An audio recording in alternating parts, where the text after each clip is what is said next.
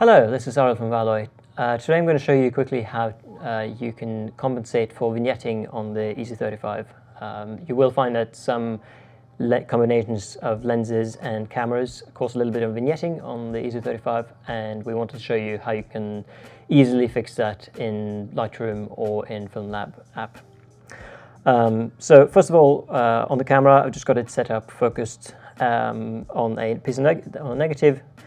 Make sure it has the same settings you would use for scanning normally. So I've got it on aperture 7.1 for this lens and the light source where I would want it. I've focused the negative, but before we go any further, I'm going to pull out the negative and just take a completely blank shot. The camera is on aperture priority, so the exposure should change to create a grey picture. I'm going to take the picture, and then I'm going to reinsert the negative and start scanning. So you want to do this at the start of your roll.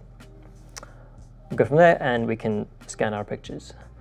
From here, we're going to import them into Lightroom in this case, and I'll show you how to apply what they call flat field correction or vignetting correction automatically in Lightroom. So here we've got the pictures imported. I've set up this a little bit ahead of time. So to show you the difference, this is what a picture might look like without the vignetting correction, and this is what it should look like after the automatic vignetting correction. We can see that we have the grey picture first. It's important that it's first or last, and then we have our scans after that. So I'm going to select our grey picture, and by holding Command or Control, I'm also selecting the scan that I want to correct. You can select several if you want. I'm in the library module, and I'm going to go to library and then this flat field correction option. The settings should look like this.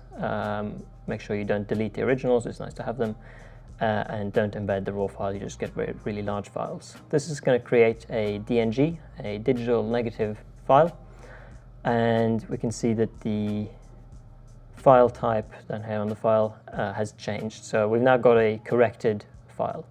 From here we can just go ahead and convert it like we usually would. We use Negative Lab Pro primarily, and I'm just going to convert it quickly for you. And as you can see, it doesn't have the blue kind of color cast vignetting that you see on the uncorrected image.